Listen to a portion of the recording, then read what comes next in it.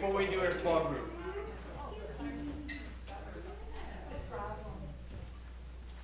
Chapter 3.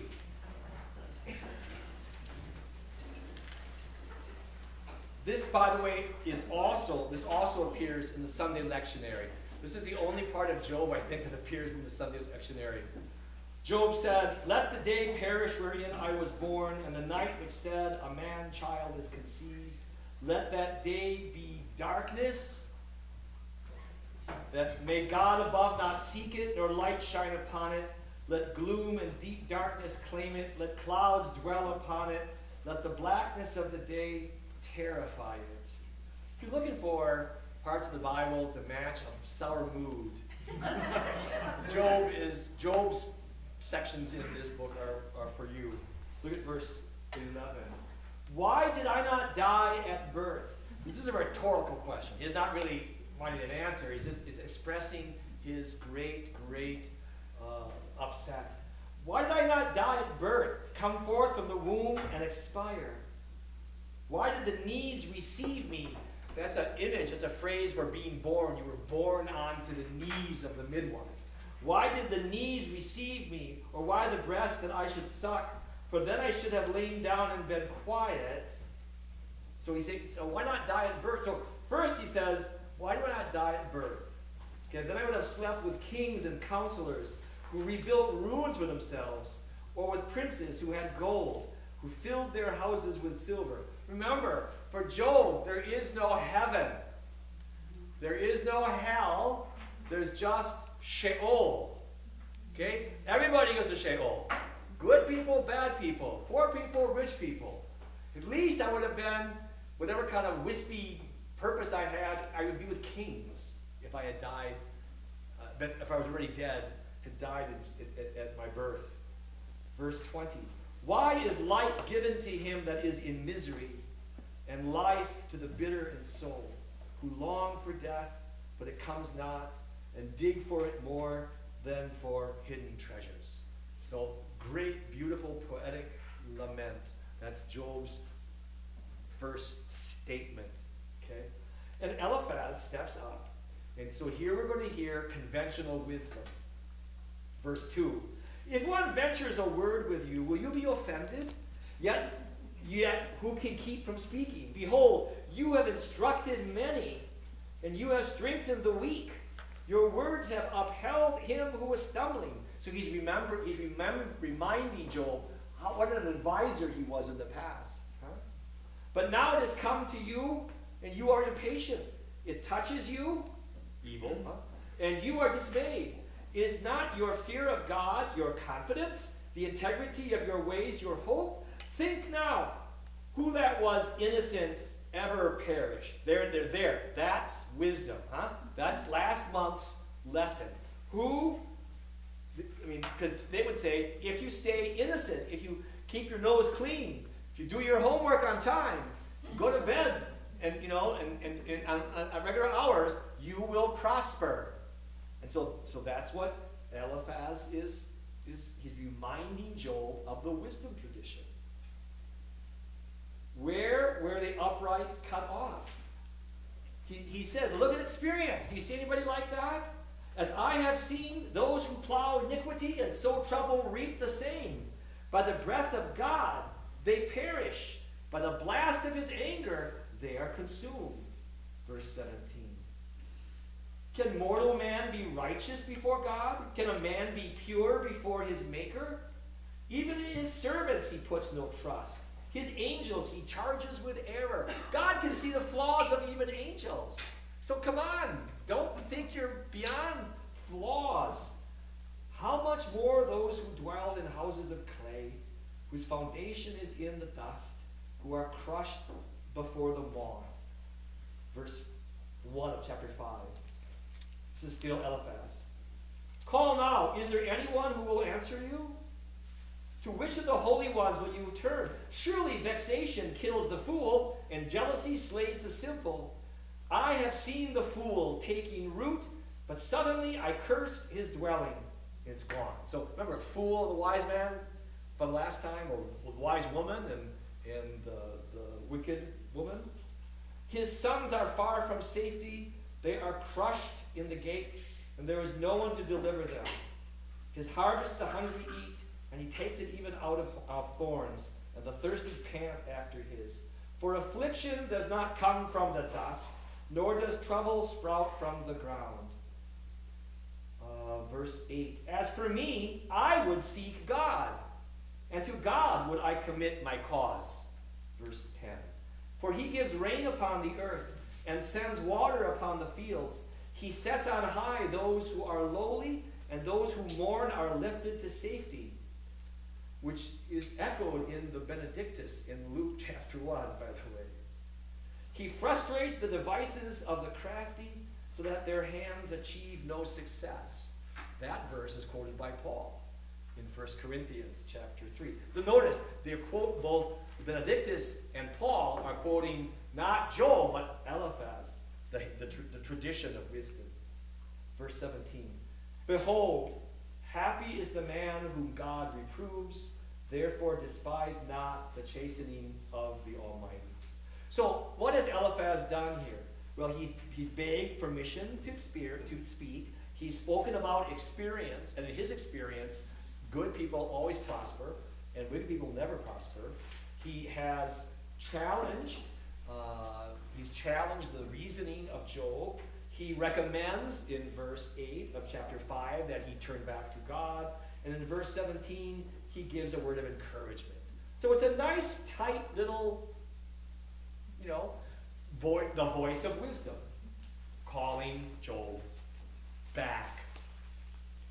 And then Job responds, chapter 6, verse 4. The arrows of the Almighty are in me. My spirit drinks their poison. The terrors of God are arrayed against me. This is the first time that Job has mentioned God. Okay? And he's not happy. Verse 8. Oh, that I might have my request, and that God would grant my desire, that it would please God to crush me, that he would let loose his hand and cut me off. This would be my consolation. I would even exult in pain unsparing, for I have not denied the words of the Holy One. Job continues to remark on his innocence. Okay? Chapter 7.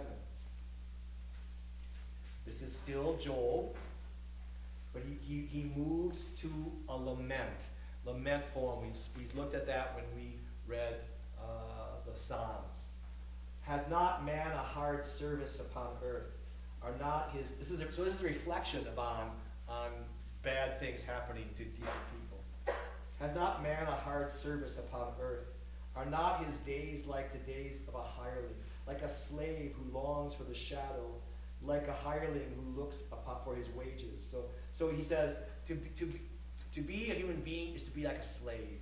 You don't control things. You're not able to make your own will known. Skip to verse 7. Remember, he talks to God here. Remember that my life is a breath. My eye will never again see good. The eye of him who sees me will behold me no more. While your eyes are upon me, I shall be gone. As the cloud fades and vanishes, so he who goes down to Sheol does not come up. He returns no more to his house, nor does his place know him anymore. And he complains to God. Therefore I will not restrain my mouth. I will speak in the anguish of my spirit. I will complain in the bitterness of my soul. Am I the sea or the sea monster that you set a guard over me? Verse 17. What is man that you dost make so much of him, and that you dost set your mind upon him? We're nothing, God, so don't make us to be any more than we are. Chapter 8, Bildad, the second friend, responds. We'll read a little here. How long will you say these things, and the words of your mouth be a great wind? Does God pervert justice? Does the Almighty pervert the right? Now again, remember, you read chapter 1 and 2, didn't you? Huh? And you, the reader, know, well, God kind of played kind of loose with Job. So Bildad, of course, doesn't know this. If your children have sinned against him, he has delivered them into the power of their transgression. So Bildad says, maybe it's your kid did something wrong. Now remember, the narrator in chapter 1 said that every time Job's children had their parties, he offered sacrifices in their behalf in case they sinned. So he was sensitive to that. Verse 5, if you will seek God and make supplication to the Almighty, surely then he will rouse himself for you and reward you with a rightful habitation. And though your beginning was small, your latter days will be very great. For inquire, I pray you, of bygone ages, and consider what the fathers have found. For we are but of yesterday and know nothing, for our days on earth are a shadow. Will they not teach you and tell you and utter words out of their understanding? Now, there's a great deal about what the friends say that's true. I mean, we are nothing. We don't live very long at all. In the face of the universe, we're so tiny. So there is, again, there's still truth in the wisdom tradition. Job responds in chapter 9. Truly I know that it is so. But how can a man be just before God? If one wished to contend with him, one could not answer him once in 1,000 times. He is wise in heart and mighty in strength, who has hardened himself against him and succeeded. So he says, but I know how it works, but God is strong and God is big and God can do whatever God wants to do. Which, by the way, is the truth of the book. Okay? Now, so the friends don't recognize it. The friends will not acknowledge that God can do what God wants to do. The friends say, God is like a machine. God only gives you back what you give him. Okay? So that's an accidental consequence of the retribution law. It makes God into a machine. You control God. If you do the right, then good things come. If you do bad things come. He's nothing more than like a pot machine. What you put in is what you get out. So acknowledge that. See, so the law of retribution, again, it's often the case. It is. Remember, ignore your teeth and they'll go away. Huh? There is truth to it. But in a rigid approach to it, it makes God not a free, supreme being, but a machine. Okay? That's the argument about who is God. Well, the book of Job is going to say he's not a machine. Whatever he is, he's not a machine. He is free. He can do what he will do. But again, the friends aren't ready to acknowledge that. A little more of this section here as he describes verse 5, he who removes mountains and they know it not. There's wonderful imagery about God as creator. He who removes mountains and they know it not, when he overturns them in his anger, who shakes the earth out of its place and its pillars tremble, who commands the sun and it does not rise, who seals up the stars, who alone stretched out the heavens and trampled the waves of the sea, who made the Bear and Orion, the Pleiades and the chambers of the south. Those are all constellations. Pleiades may be recognized. Orion may be recognized. By the way, this language is going to reappear in God's speech back in chapter 38, 39. God's going to say, look at the stars. Now, Job is already saying it. So Job is not, he's got something, he's right about God. Actually, he's more right about God than the three friends are. Okay. Verse 11. Lo, he passes by me, and I see him not. He moves on, but I do not perceive him. Behold, he snatches away. Who can hinder him? Who will say to him, what are you doing? So, God, who are we to question God, is what Job is saying here. Okay?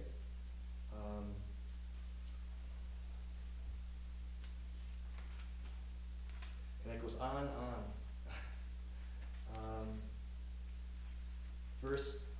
Chapter 9, verse 30.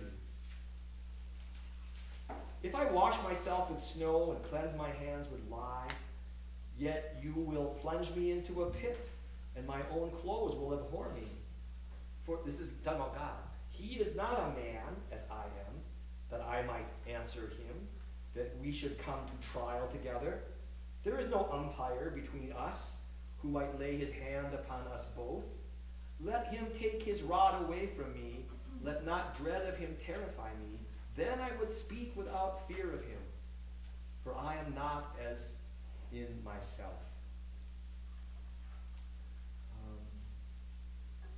Again, a lovely little poem in chapter 10, verse 9. Again, it's Job still. Remember that you have made me of clay. He's talking to God. And you will turn me to dust again. Will you turn me to dust again? Did you not pour me out like milk and curdle me like cheese? Those are images of creation.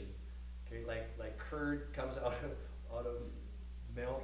That's our creation. You did clothe me with skin and flesh and knit me together with bones and sinew. You have granted me life and steadfast love, and your care has preserved my spirit. Yet these things you did hide in your heart. I know that this was your purpose. Zophar, chapter 11, there's nothing worth reading there. Chapter 12, Job responds. Verse 1 of chapter 12. No doubt you are the people. This is sarcasm. As we go into the book, all the characters get more and more sarcastic. Okay? They start out being kind of civil, but they end up shouting at each other. You moron. What are you thinking? So Job says, no doubt you are the people, and wisdom will die with you. Okay, you got to read it that way, huh? He doesn't mean it sincerely. But I have understanding as well as you, who does not know such things as these. Look at chapter 13, which is outside your reading. Nope, 14, okay. Verse 13, verse 6.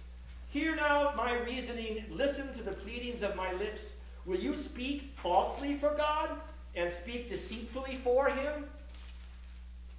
Will you show partiality toward him? Will you plead the case for God? Because what's the issue here? They're accusing Job of being a sinner. Just admit you're sinning. And Job says, I know I'm not a sinner. I'm a righteous man. No, you can't be a righteous man. Look at you. You're suffering. So that's where he's saying, so are you taking God's side against me? You're lying for God? Verse 9. Will it be well with you when he searches you out? Or can you deceive him as one deceives a man? He will surely rebuke you if in secret you show partiality. Will not his majesty terrify you and the dread of him fall upon you?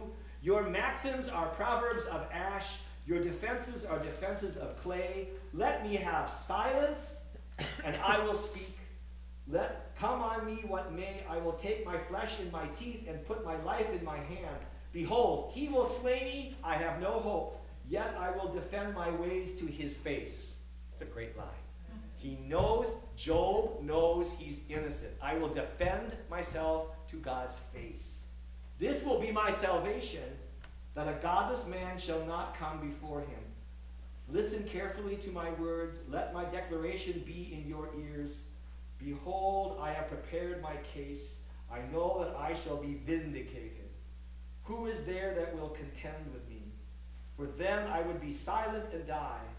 Only grant two things to me. Then I will not hide myself from your face. Withdraw your hand from me. Let not dread of you terrify me. Then call, and I will answer. Or let me speak, and do you reply to me? So he says, let's do a courtroom thing. Either you speak first, and I'll defend myself, or let me speak first as prosecutor, and you, God, can defend yourself. How many are my iniquities and my sins? Make me know my transgression and my sin. Why do you hide your face and count me as an enemy? So you get the hang of it, huh? And after we take your small group, you weren't asked to read any of the second or third cycle. I'll just read there's a few passages that are really famous. And so we'll read them out of context, so you say you've read them. If you know Handel's Messiah, you know the aria, I know my soul, I know that my Redeemer liveth. Okay, that's from Joel. But it's totally twisted. It's not what Joel, it's not what the book really says. It's what Christians wanted it to say. We'll look at that after a small group. Any questions, though? Yes, Vernon. Could you not also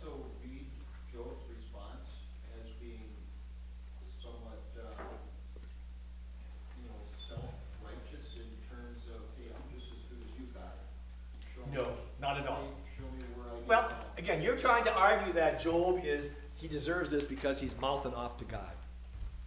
And I would say that's not the Jewish way, that you say it like it is. Because remember, the opening verse was, Job is a righteous man. And you're saying, well, but he's kind of not behaving. He's not behaving nice. He's going to rub it in God's... That wouldn't bother. That wouldn't bother. I mean, remember the Psalms, the lament, the cursing Psalms, So to us, it seems that he's really forward. Like, you don't talk to God that way. and we might agree. I might agree with you. That's maybe not a good way to talk to God. But that's not his fault. That's not Job's fault. Job is just being honest. He's being frank. He's being frank. The Jewish reader would not see that as anything but honesty. But we're glad you raised it. Yes? So, kind of getting with what Bernie said, today we look at going to confession and we're all sinners. This is kind of like, I don't have any sin. I'm perfect. That's not the case in this situation. He is sinless. Again, remember, it's fiction. He is sin. I mean, the whole book is set up to have this debate about the law of retribution. And so you have to have a character. Nothing bad should happen to him. And the only way you can do that is by concocting a perfect character. And so it's a concoction. None of us could speak these words of Job. But again, it's a literary fiction to set up the real action is the debate between the friends and Job, and then God steps in. So, good. I'm glad you asked the questions. They were great questions. Anything else? Why don't you move to a small group then? Move to a space you want to move. There's 8 or 9. There's a small group.